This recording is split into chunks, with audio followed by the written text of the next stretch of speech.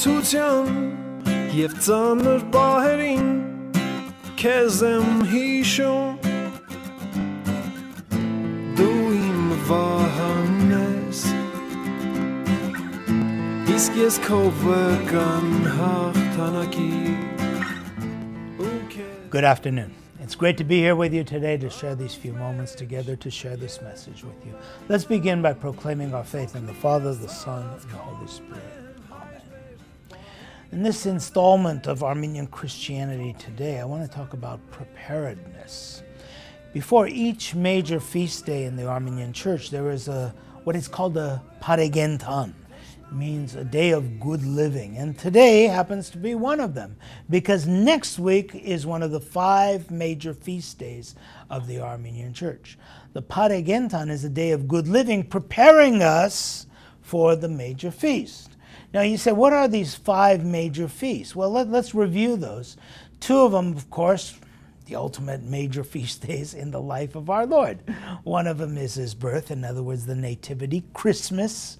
That's one of the feast days. The other one is Easter. Of course, without Easter, it was just another birth. So with Easter, we celebrate the glorious, the awesome victory over death, the victory that our Lord Jesus Christ had and promises to all of us. Resurrection over life, Easter Sunday. That's 2 of them, directly related to the life of our Lord. There's one called the Transfiguration, which we had a few weeks ago. The Transfiguration is when Christ reveals his divinity, when he transfigures amidst the apostles. And there is, of course, the Feast of the Holy Cross, which comes up in September. The Feast of the Holy Cross, the elevation of the Holy Cross. There are 4 feasts about the Holy Cross, but the ultimate one, the elevation, that's one of the 5 major feast days. So we counted them: Christmas, Easter, Transfiguration, and Holy Cross. What is the 5th one? It is the one that comes up next Sunday. It is the Feast of the Assumption of the Holy Virgin Mary, of the Holy Astvadzadzin. Now we'll talk more about that next week, but today I wanted to share with you this idea of preparedness, preparing ourselves for the major feasts. You see, in life, and when we talk about Christianity today, Armenian Christianity today, life goes by so quickly. And sometimes it goes by so quickly that when we talk about it, we think we're talking in terms of cliches. Life went by. Oh, close your eyes and it's gone by.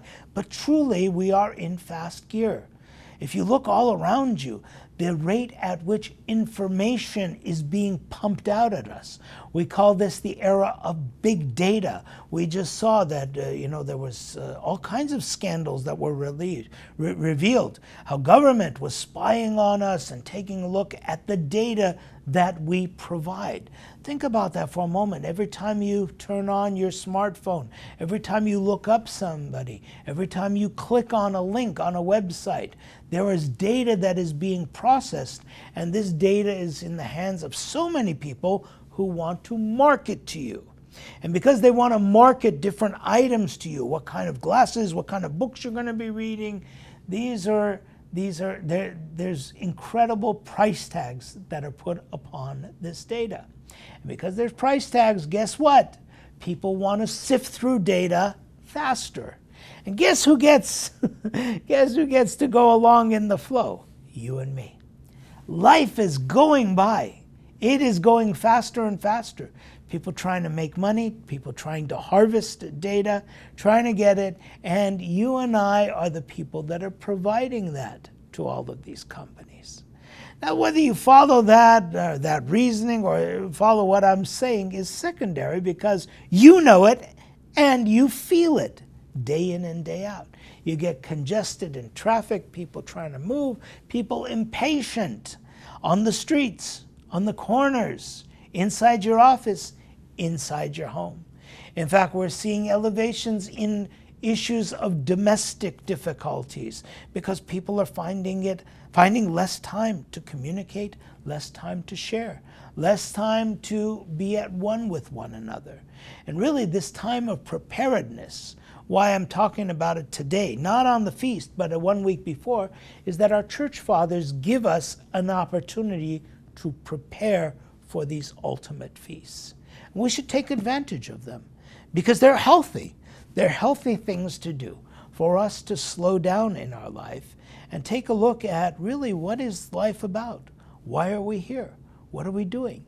And in preparation for a specific feast day, for instance, the Astvadzadzin coming up, you look at what is the message that comes to us from the feast of Astvadzadzin. Well, she is the Mother of God. Our church fathers do not call her just Saint Mary or the Blessed Virgin. We call her Astvadzadzin, meaning God, Astvadzin Zanel, the bearer of God, one who gave birth to God. You say, well, what does that mean? God cannot be born. That's kind of awkward too, right? What do you mean, birth of God? Well, of course, we're referring to Jesus Christ, the divine who took human form. And so in those terms, we can understand that Saint Mary becomes a very important instrument in that redemptive process. But what is unique about Saint Mary is that she was flesh and bone. She was just like you and me. She had will. She was able to say yes or no to God, but she said yes to God.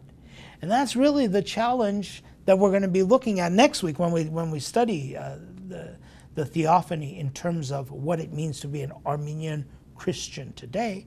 Today, look at it as something coming up, something to prepare for.